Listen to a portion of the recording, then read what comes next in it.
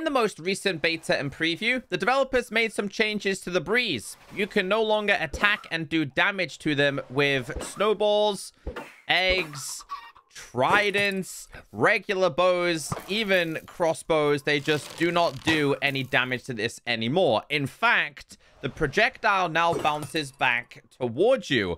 Now, this question was asked in the comment section, saying, can it deflect a firework rocket from a crossbow if you shoot it at the ground? That's a very good question. Let's test this game theory. Now, as you guys know, firework rockets, if you shoot them at specific mobs, can be incredibly deadly. So what I can tell you here is that if you stand above the breeze and shoot this at the floor, the answer is yes. So for example, if you manage to successfully trap this mob inside of here and you wanted to just kill it this way, yeah, you can currently do that. So there is an alternative way around this. You might not be able to use projectiles such as snowballs and stuff, but explosive fireworks, they work. An update regarding shaders. Smokey Stacks tweeted this on the 4th of January. Renderer folder got updated. We may be able to configure reflections in #Minecraft 1.20.70. For those of you wondering, this is in regards to shaders. One thing pack creators have not yet been able to edit is the water. It's defaulted and it looks like this, and it's actually not that pretty. Now, a couple of reflections have been added here and there, but it's nowhere near up to standard compared to Java or, in fact, RTX. So it looks like in the next beta and preview versions, we should have the ability to edit this. Minecraft PlayStation players, I bring you some very good news. Now, this is in regards to the preview being playable on PlayStation platforms. Smokey Stacks tweeted this after the most recent beta and preview. He said, new command coming soon to Realms, it seems. And it seems like #Minecraft preview is coming soon to PlayStation 4. Here are the lines of code that he has discovered. Basically, this is indicating that a preview toggle button will be coming to Minecraft PlayStation 4. Now, I'll be very surprised if they introduce this to PlayStation 4 and not PlayStation 5. It's more than likely going to be both versions. And this is very good for a couple of reasons. And the reasons are, if you're a PlayStation player, it must be incredibly frustrating seeing iOS, Android, Windows, and Xbox players test all of these 1.21 features. Ever since Minecraft was available on PlayStation, they've kind of always been left in the dark. Well, that's not going to be the case anymore. However, even bigger news here, I think that this is going to be the first step that PlayStation will also have the ability to test shaders.